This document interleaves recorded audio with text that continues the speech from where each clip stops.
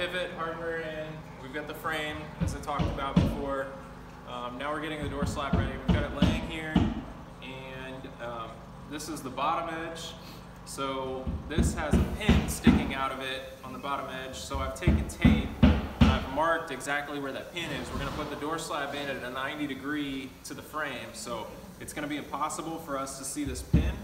So I've marked it. It's not a perfect mark, but it's right in line with it. So it helps us to line up with the sill pivot. And then on the top, we have our Allen wrench here. And the Allen wrench, when it's in the bottom hole, controls the pin on the top of the door. And as I get a couple turns on there, you can see the pins start to extend. And that's what actually holds the door in the top pivot point. So we're supposed to put 8 turns on that pin, and that fully engages it in with our top pivot point.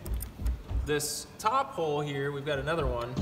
And it's a very long Allen wrench, but this top hole extends, and that, if you turn that counterclockwise or clockwise, that will actually move this pin position towards your Allen wrench or away from your Allen wrench, and that is the main adjustment for this door slab. Assuming our door frame is in and it's level and it's plumb and it's square, we're gonna adjust the actual door slab with this adjustment here, this top Allen screw will move this pin that way or that way. So those are our 2 major points that we have to get to line up now.